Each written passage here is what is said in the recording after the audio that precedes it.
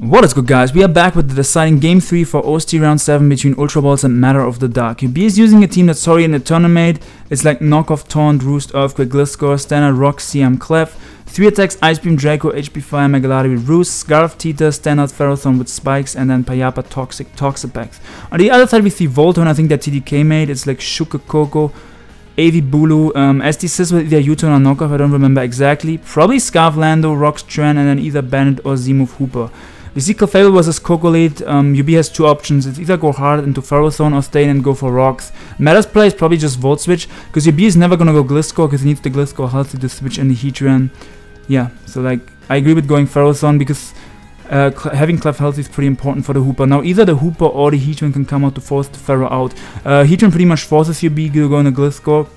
If this has Will-O-Wisp or Lava Plume, he can go for that to try to burn the Gliscor before the orb gets activated, but since he went for Rocks, I think he's most likely just a Magma Storm variant. So now either the Scissor or the Bulu is gonna come out. I think UB should just attack, because he doesn't have a double that covers all options. Like if he doubled to Pack Step predicting the Scissor, that would not have covered the Bulu. If he doubled to Ladi predicting the Bulu, that would have not covered the Scissor. So I agree with just attacking, and he was able to get rid of the AV. Now Matter is most likely just gonna go for Nature's Madness. UB goes in the Megaladi, it pretty much just walls the Bulu unless it's the Mega Horn. And yeah, UB can Mega here, go for Roost. His opponent has a free switch into either Scissor or Hooper here. Just Megaing the Ladi gets the extra bulk. And yeah, Scissor pretty much forces him to go into Toxapex. Now we will see if it's a U-Turn or a knockoff variant, the Scissor. So we see it's knockoff, and he's able to knock off the Payapa. So now UB can throw off a Scald. Potential plays here are Coco, Heatran, or if the Hooper is a special attacking variant, even Hooper could come out here. So he goes in the Heatran, which just means he doesn't want Coco or Hooper to get burned. So now UB can just go back into his Gliscor. This is most likely Magma Storm variant. Like I said earlier already, he didn't go for Lava Plume trying to burn the Gliscor, and he brought it in on Pex, which means he could have Magma Storm trapped the Pex. So yeah, obviously switching the Gliscor was always the play. Now UB can go for Roost here, right? Because he needs to keep the Gliscor healthy to switch in the Heatran multiple times. His opponent gets another switch in here into Bulu, Scissor, maybe even Lando, but I assume Scissor or Bulu is gonna come out. So yeah, you guys can see this a little bit repetitive. When Bulu comes out, every time UB is forced into Ladi. When Scissor comes out, he has the Pex to wall that. So Nature's Madness gets thrown off and connects, so UB is probably just gonna Roost again. This gives him a switch in into either Scissor or Hooper. Hooper comes out. Now UB should go in the Clefable. Having Clef at full is just good, which is why I like that he didn't let it take a Volt Switch turn 1 from Coco, because then he can scout if the Hooper is physical or special. And we see it's Nasty Plot Hooper. Okay, so this is most likely Dark Helium Z is what I'm thinking. This is Nasty Plot. I think that's the most common set with Z. It could also be All Out Pummeling. So, but it's gonna be Psychic, Dark Pulse, and Focus Blast. So the thing is, he's just gonna Psychic here. UB could go hard into Tita, because his opponent doesn't know that the Tita is Choice Scarf. His opponent probably thinks the Tita is Bandit. So the opponent thinks he can just click Psychic here, and even if the Tita comes out, then he could just kill it the next turn.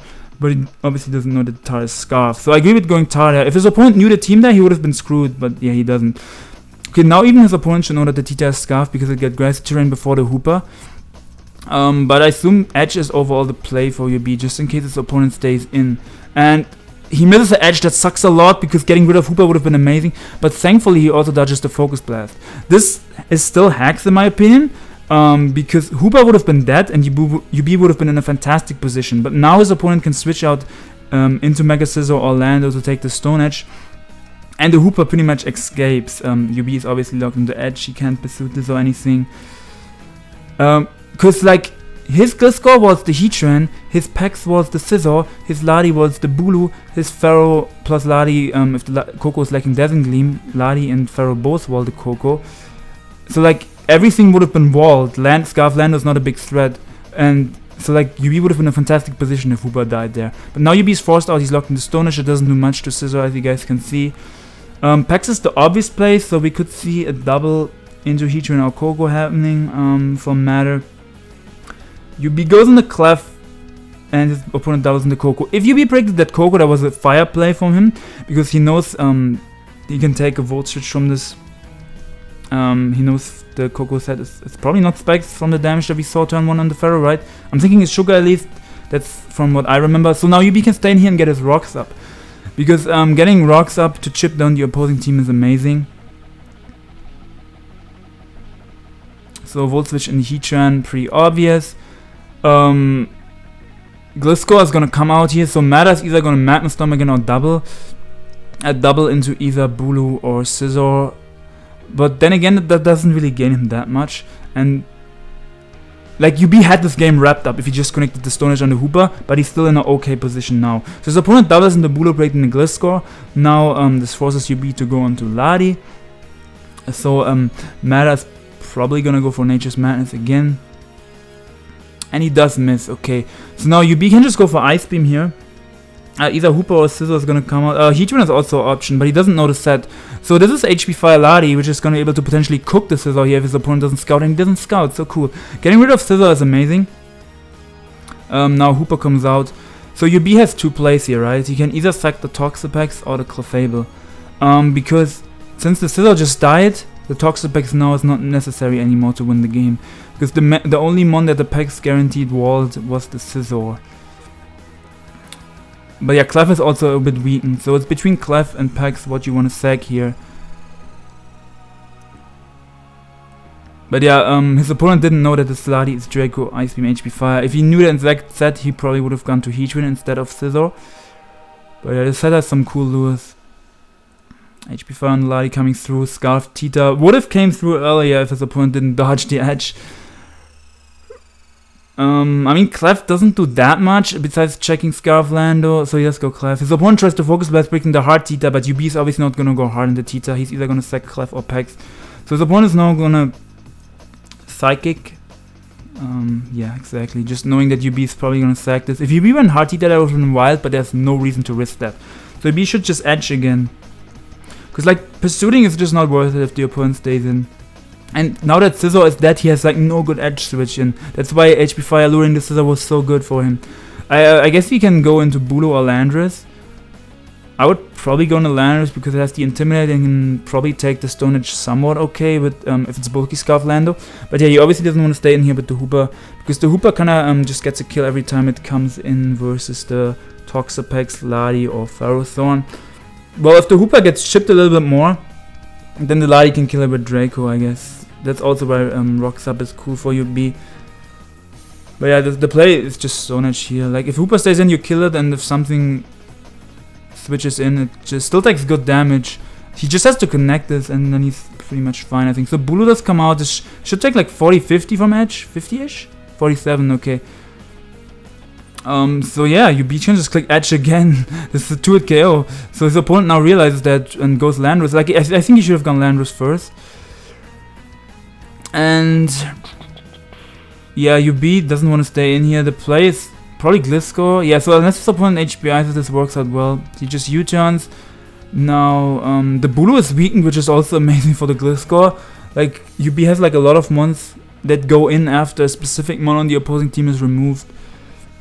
A Scizor being removed is like one mon that doesn't stop Gliscor anymore, and Bulu being weakened is also amazing. But yeah, at this point, I think Toxapex is the sack to make, and since Bulu is weakened and Lando also took that edge, Tita pretty much gets a kill after he sacks the something here. I think Pex is the sack, because you still want the Gliscor around for the Heatran. If you sack Gliscor, then Heatran becomes a huge problem, because the Ladi does not have Surf or anything to hit the Heatran.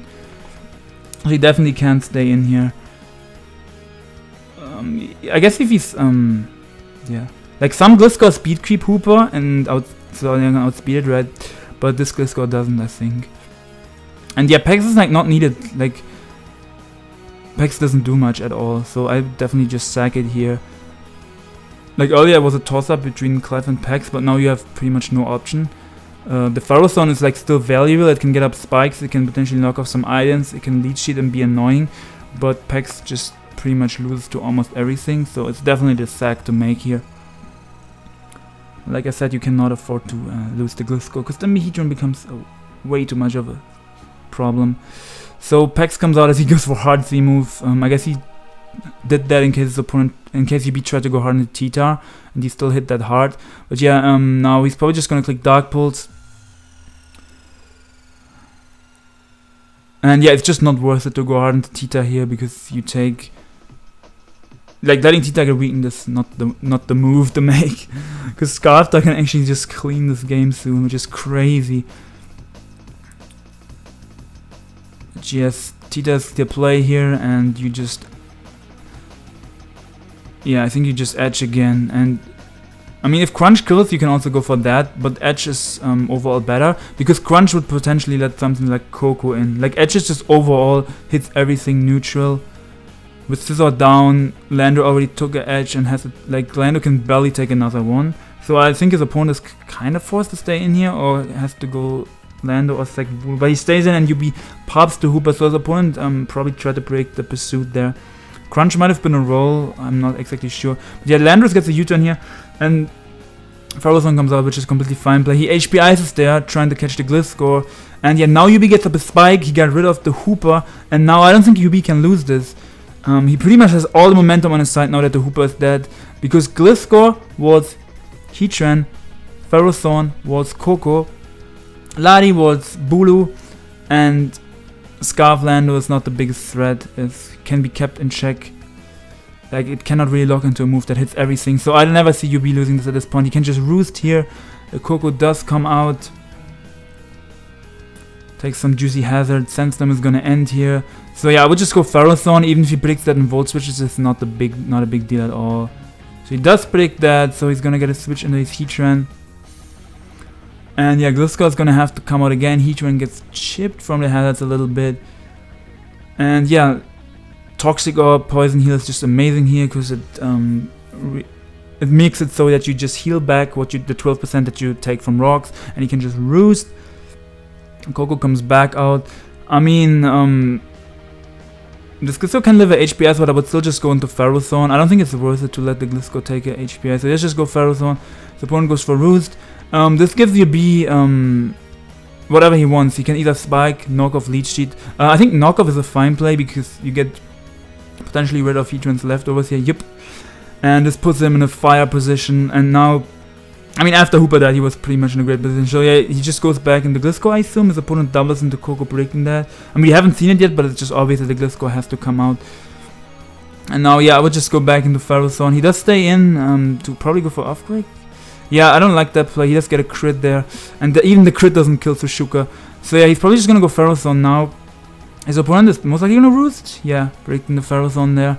And now he can Volt Switch. Now the thing is, the TT boat's okay. He's going for full Para Hex, I guess.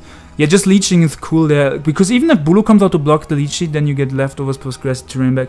So I assume he went for Spike or Power Whip here. Spike seems like a fine play. Just Whips, also fine play, because Heatran super low already. Like, Spikes only hit Tren and Coco. But yeah, Heatran comes out, so now he can sack the Ladi at this point. Your Hard Tita is also a fine play.